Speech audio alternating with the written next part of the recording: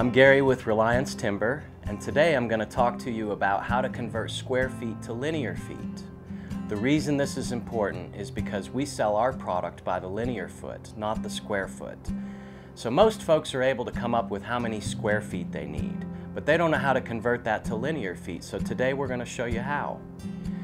So let's talk about 1x4 through 1x12 tongue and groove as the example. When you're using 1x4, and if you're trying to cover a wall that's 10x10, the multiplier to convert the square feet to the linear feet for 1x4 is 3.84. So you need 384 linear feet to cover a wall that's 10x10, which is 100 square feet. So we're going to use that as the example, 100 square feet.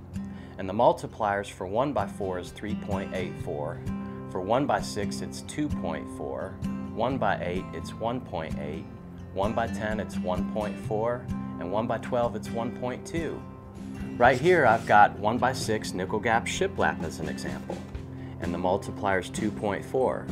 So if you've got 100 square feet, you're going to need 240 linear feet of this to cover a wall that size. These multipliers help us every day with our customers, and they help us make these conversions, and I hope it's able to help you too. Thank you very much for choosing Reliance Timber.